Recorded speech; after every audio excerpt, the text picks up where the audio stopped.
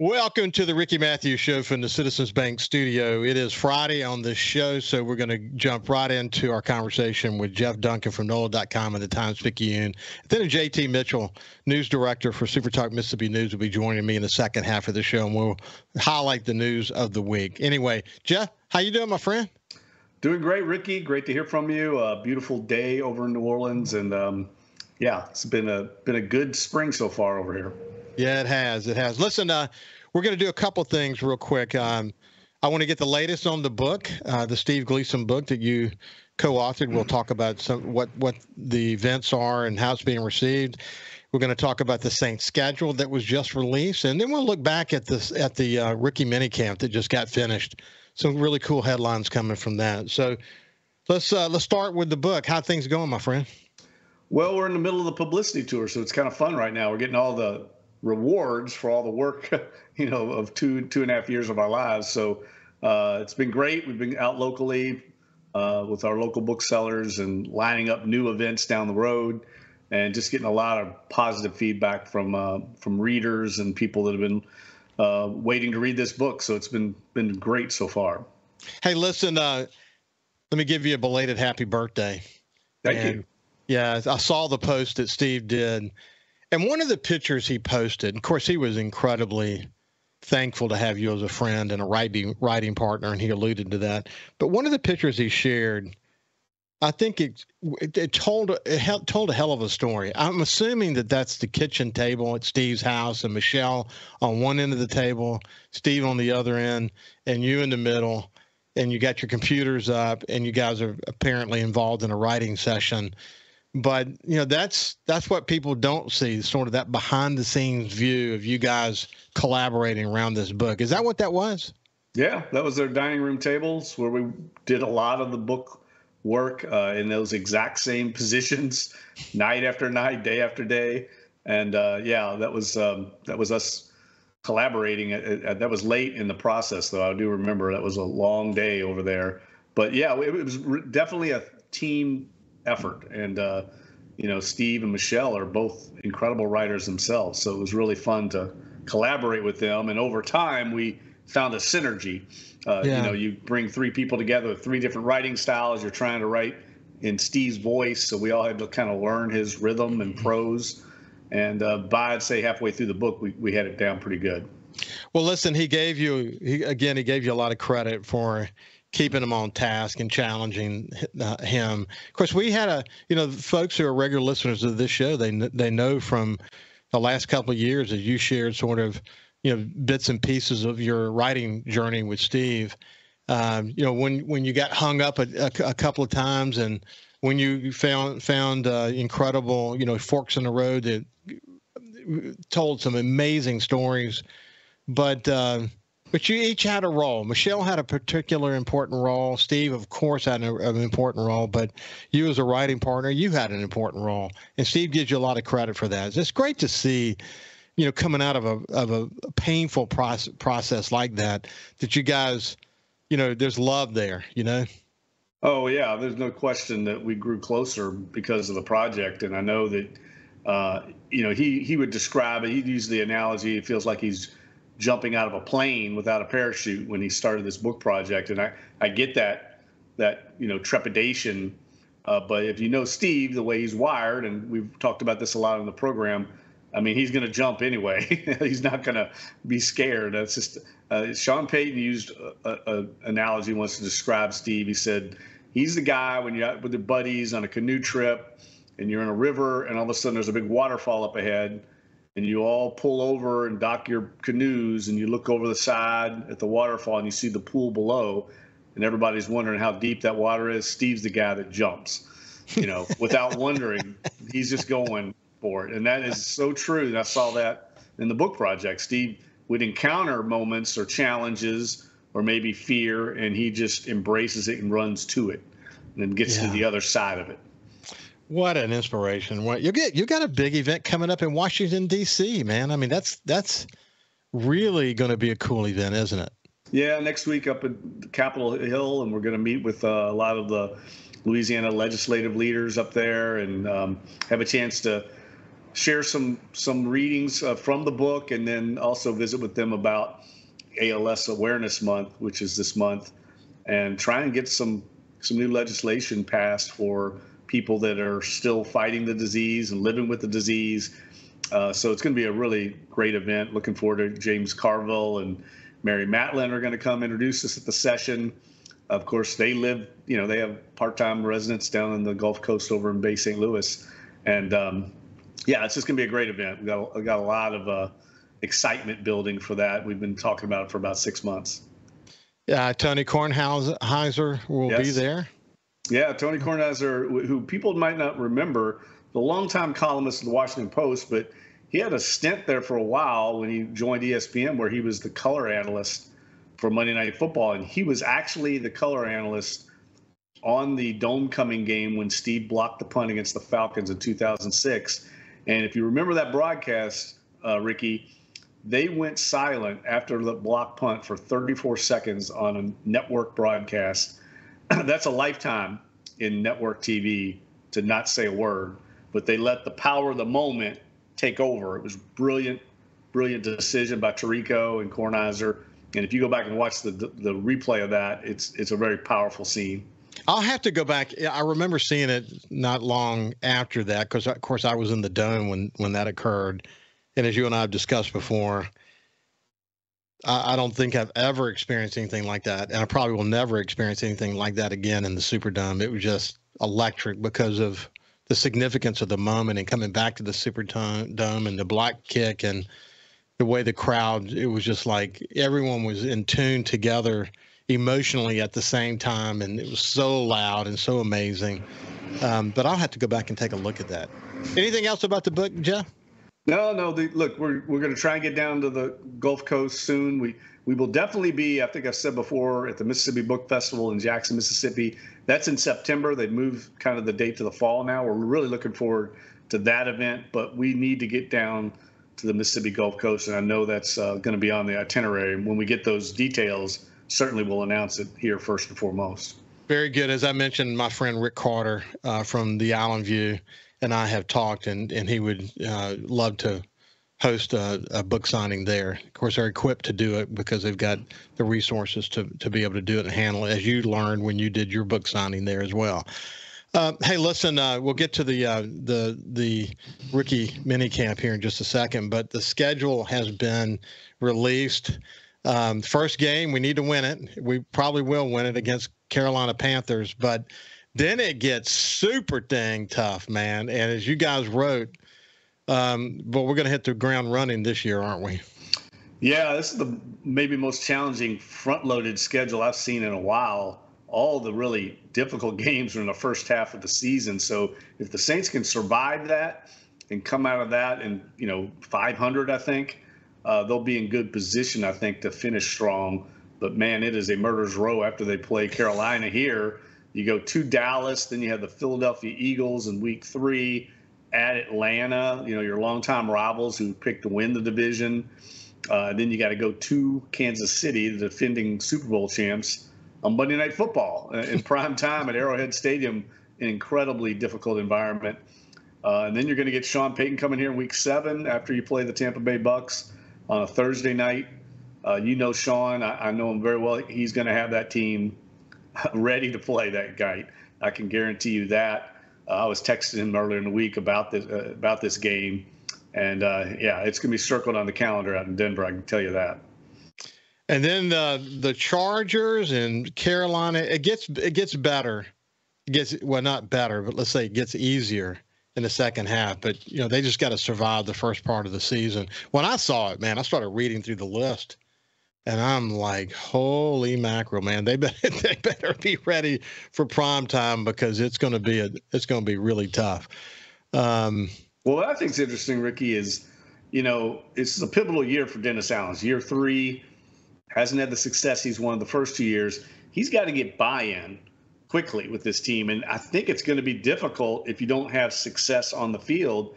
So for him trying to galvanize this team and get the leadership on board. He's going to be challenged as a head coach with those games because they could play well in those games and still lose.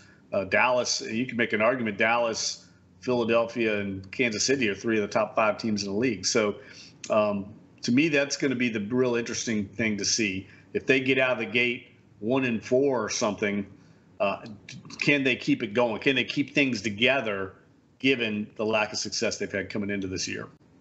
Speaking of Sean Payton for the Denver Broncos, who's going to start as quarterback for them? Oh, I don't think anybody knows. I mean, it's still way too early. I mean, Bo Nix, I'm sure, is going to get a chance to.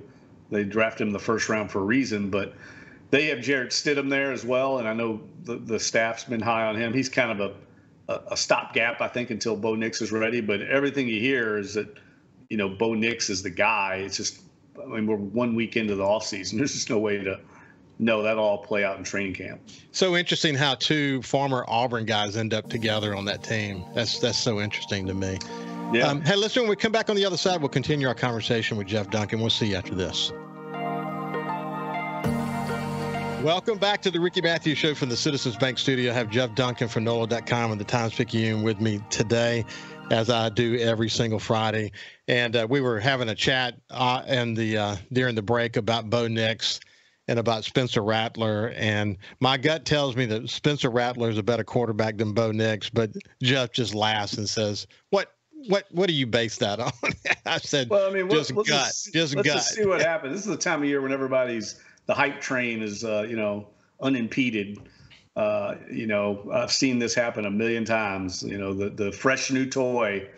We'll see how it plays out. But look, they drafted Spencer Rattler for a reason. I mean, they obviously liked him. They had a high grade on him. So let's see how the young kid, plays out. Obviously, he had a lot of talent and was number 1 high school prospect in America for a while. So there's talent there. There's no question. Hey, listen. We'll get back to the rookie minicamp, but one of the interesting things that's sort of rolling out of the rookie minicamp is the access to our new offensive coordinator and conversations and I think speculation about how he's going to use Alvin Kamara and is he going to how he might use Taysom Hill. He's got some great weapons, and you're not going to he's not a rah-rah kind of guy, but he seems to have some confidence about what he has to work with, doesn't he? Yeah, look, the Saints have certainly competitive weapons, with Hill and Kamara. I mean, I think Kamara is going to be an interesting guy to watch because his numbers have really dropped off the last couple of years, and it's hard to tell how much of that is him just in his career, getting older, and how much of it was maybe, the offensive line not playing that well or the scheme. So I think there's going to be a added focus on Alvin Kamara this year to see if he's still got it. I mean, his numbers analytically are way down, and it's not just that they weren't blocking. I mean, his numbers, when they factor those things in, they have analytics, still aren't very high. So I think getting the running game is a top priority. They got to get that going. They got to improve it. They want to take pressure off of Derek Carr. That's the way to do it. And it all starts up front, though, and that's why they drafted Taliesin Wanga with the first pick. I mean, they got to get better up front. And this guy, I mean, he looks the part. I'll say that. He definitely is not. He doesn't look like a guy that's going to take a lot of time to step right into a starting role. And it's interesting. I mean, by the way, the interviews I've seen with Wanga he is extremely mature. You can just tell he's not a fat guy. He is a tough guy. I mean, you can tell that he's got muscle and of course he plays mean and all that. But man, they right off the bat put him at left tackle, and they're playing serious ball. I mean, here you got a rookie. He's used to right tackle, and day one they put him at left tackle. What's your read on all that? Well, I think they're just trying to get a look at him. This is the time to do it.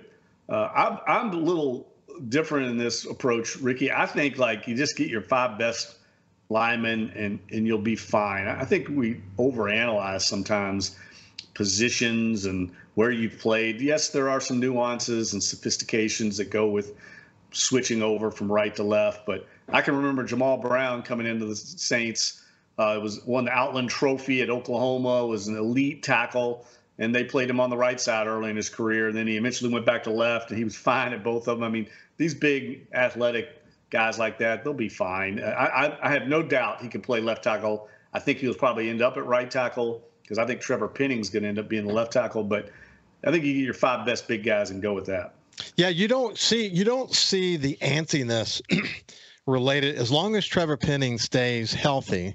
You don't see the antsiness around him. There's I don't say growing confidence, but you have a sense that he might actually step into that role this year and play the way he was expected to play when he came out of college. We picked up a 30-year-old lineman, but I've seen some tape on him. It's really good, and he's a leader. So, they seem to be making some good moves. Yeah, well, I mean, they've got to get better up front.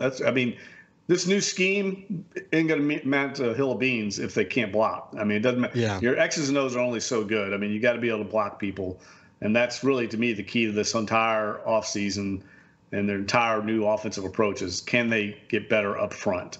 Because the X's and O's don't matter. I mean, the Saints are bringing in a new scheme, but this isn't in some kind of like wonder drug, I mean, like the teams are running all over the league, and you got to have players to run it. So, the Saints will only go as far as their execution of what they're running. And that's where Kubiak and the new staff are going to have to step in, and the leaders of the offense, and hold each other accountable and improve as the year goes on. It's just basic coaching, basically, and they've got to get better in that area. And I'm sure that's why Dennis Allen made the change on that side of the ball. He knows they've got to get better.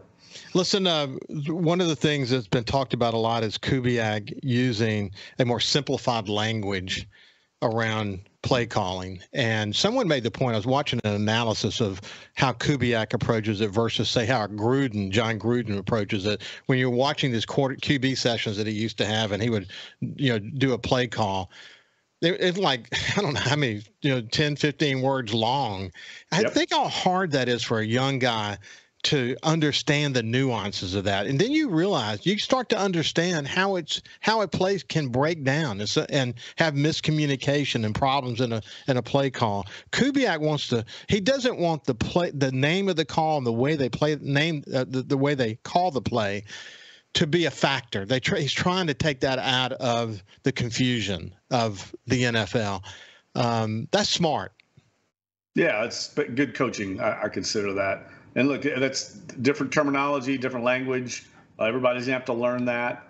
But, there's no doubt the old Sean Payton, John Gruden offensive system was infamous for how complicated it was and how long it was. But it also was very successful. I mean, the most successful offensive scheme the Saints have ever had. So we'll see if it translates. Yeah, so you're seeing some interesting characters that are emerging, Kool-Aid and Bub. What was your read on watching those guys in action?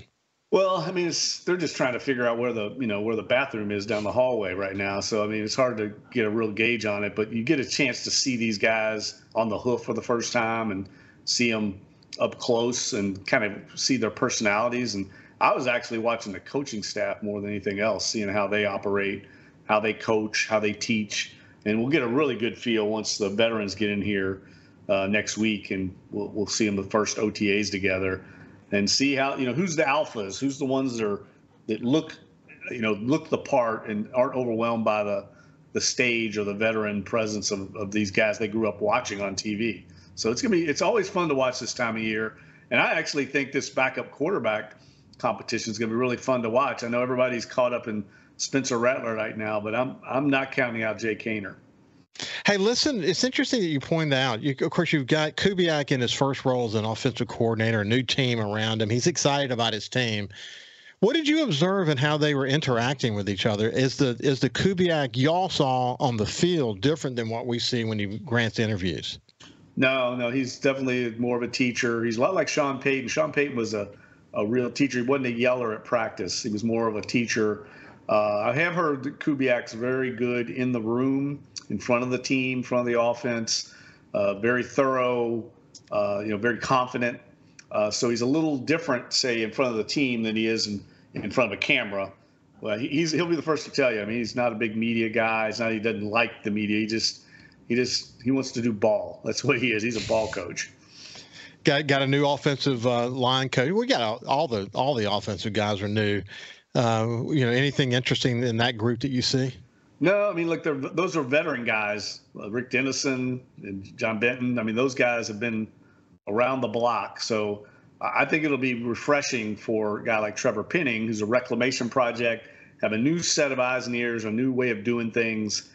He can get a fresh start there. I really think Trevor Penning is going to be fine. You know, he's going to struggle against the elite pass rushers, but they'll have a plan to help him, just like they did last year. And I think the reason he got drafted so high, he's got immense talent.